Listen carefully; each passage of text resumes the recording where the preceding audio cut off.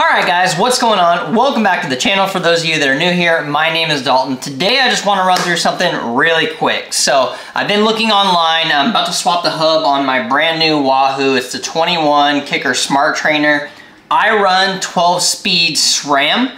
So I have a SRAM force cassette that I'm going to put on here. But the thing is, and the problem here is that the Wahoo KICKR comes set up with this 11-speed Sunrace cassette and Freehub body. So what we want to do is we want to swap this. And when I was looking online trying to find a good outlet that talked about how we want to go about swapping this, it was really tough to find anything that was basically comprehensive or really like gave me the lowdown on what I needed to do step by step. So I wanted to take it, break it down, and make it super simple for you guys. So I know this is sort of abnormal. I'm coming to you from my floor, but I figure this is kind of the best vantage point to show you guys what's going on. So there are a few things that you're gonna need, and if you don't already have them, it might be worth just borrowing them from a friend. But you need a chain whip.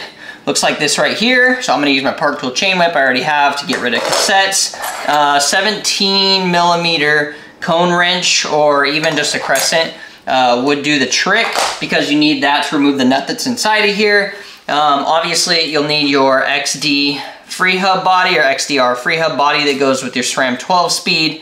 And they will basically, it'll come in a package, and then there will be some extra parts in here. So you'll have the new nut that you need for the outside of it, and a spacer for an 11-speed SRAM setup. But if you're running 12-speed, you won't need this. So all in all, those are the things you'll need. It doesn't hurt to have some grease on hand. Oh, and then one thing before I forget is you'll actually need your cassette removal tool. So I use this one here. It looks like this. Goes ahead and this will pop the Freehub off for you. I use a crescent on this while I was holding the cassette tight with the Park Tool. So just as a heads up, I already started this process a little bit, but I did put the cassette back on just so you guys can see what that looks like. First thing is first, what we want to do is we want to take your cassette removal tool, pop this bad boy in here, get that lined up with the Freehub body and everything. And then obviously if you start to twist to break this loose, it's just going to spin. So the thing that you need to do is get your chain whip on here and make sure that this is going to back it up in the opposite direction. So when you spin this left, you want it to basically break this lock ring loose. Now I use the crescent on this bad boy here. I don't know, that's the best idea ever, but it does the job and gets it done. If I can size it appropriately. All right, so you go here, and then you're gonna break your lock ring loose, right? Like I said, I already broke it loose. I was standing up when I did it, so it was a little bit easier. Super simple. And boom, you're gonna spin this, get your lock ring off and out of there. Keep in mind, guys, that the cassette that comes on here is split into different parts, right? All your smaller teeth here are gonna be independent teeth with spacers, and then your larger portion is gonna be one continuous cassette. So of course, if you have your quick release out already, you can pull this quick release piece out, and you can just set that to the side for now. And then obviously your lock ring is gonna come next.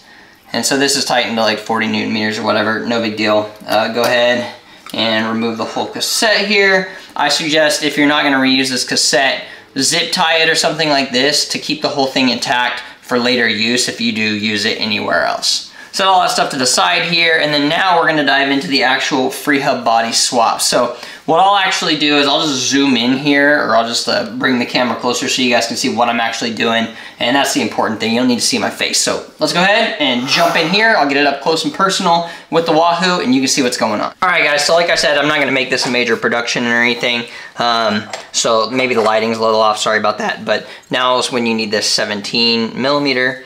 So you're gonna pop that bad boy on here, and then if this were tight, obviously you break it loose here. Not too hard, also super easy to break loose. Went this way, and then just jump on there with your little cone wrench, and then boom, you break it loose, and you go ahead and pull this nut out. And you don't need to reuse this one since you do get one with the XDR hub, so no big deal. All right, so now the Freehub body will just slide right off. We'll go ahead and slip that off of there. Boom, you're set. So keep this all intact also for future use. I'm taking this nut and I'm just dropping it in the back right here for now. And then one thing you will want to do, so there's a spacer in here. You want to maintain the spacer when you put the new XDR Freehub Body in there. So I'll pull this out for now just to set it to the side so I can clean up all the grease that's currently in here and then replace it with like the same type grease that I'm going to use on the actual XDR hub body. Alright, now that I've got that mostly clean, I can come back in here and put my own grease in there. And then we should be ready to go ahead and install the new Freehub body. I'm terrible, guys. I don't wear gloves. I'm just like, honestly, the worst person to do this. But, sue me. I never claimed to be a bike mechanic. To get all this grease in here. And you can apply this pretty liberally. Alright, so as I mentioned before, guys, this 12-speed SRAM hub that you see right here, it will come with this additional spacer, and now this is if you're going to run an 11-speed cassette on there, so no need for this. You can just put it to the side. Make sure to hold on to it though in case you ever do want to swap it for the 11-speed. Also keep in mind, the nut that comes with this is going to be the one that you're going to go ahead and swap and put right here on the end of this. So, grease up the back end here. Take a little bit of grease. Put on these bad boys here. And bad boys is not a technical term, so you know, whatever.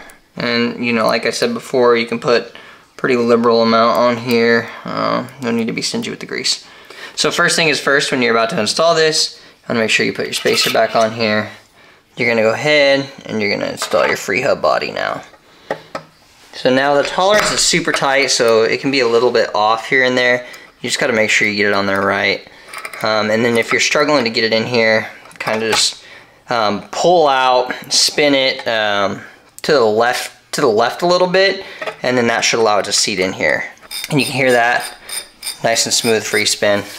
Sounds good. Alright, so now it's time to go ahead and install our SRAM 12-speed cassette. This part's super simple now that we have this set up on here. First thing is first though, your end nut, you want to go ahead and install this on here. And now keep in mind, you don't want this thing to be too awful tight because then you're not going to get that good free spin. So just take that, get it on here, take your 17 mil, and then if you have cone wrenches, it's ideal because this is thin. But yeah, just take this, snug it down, nothing crazy. So you're in place, you've got good free spin, ready to go. Alright, so now I'm going to pop my cassette on here. It should pop into place, boom. So you hear that, clicks into place nice and solid there.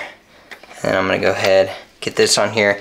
Now, if I had a proper tool for it, I would just use the other end of one of these if I was going to do it right here. But instead, I'm just going to use my crescent because guess what? It works just fine. So I'm going to hold the flywheel. I'm going to go ahead and tighten this bad boy down, and it'll walk my cassette on there. And again, this doesn't have to be crazy tight. Just snug it up nicely. Boom. I think it was like 4 or 5 clicks there, it felt like. So, and now you've got a nice smooth free spin here. Absolutely no problems. So I'll go ahead and I'll mount the bike up, get it on there, and I'll be ready to ride. I guess the last quick note before I do go, guys, is you're going to need this adapter, which is like adapter D. And you'll see on one side it says 148, and the other side it says 142. So depending on the length of your 12mm through axle, you're going to put that side out. So if you're running a 148, you would go this way, so it's longer. If you're running a 142, you're going to put it in this direction so that you see the 142 on the outside right there. And then boom, you're set up to go. Put your through axle adapter C on the outside here instead of your quick release. And now you're actually set up and ready to go. So yeah, if you have a through axle, this is the setup you need. That's it, guys. It's a super simple process. I just know that I didn't find a ton of stuff online related to this install. So here's my SRAM 12-speed cassette ready to run with my SRAM Force Axis setup. If you like this video, if you thought it was educational at all, go ahead and hit that like button for me. And then, you know, if you want to see race content, indoor cycling content, just adventuring around, not necessarily all training content, then yeah, subscribe to the channel, check it out. And I hope you enjoyed this. If you have any questions for me, drop them in the comments down below and I'll be happy to answer them. As always, guys, thanks for watching. Have a great day.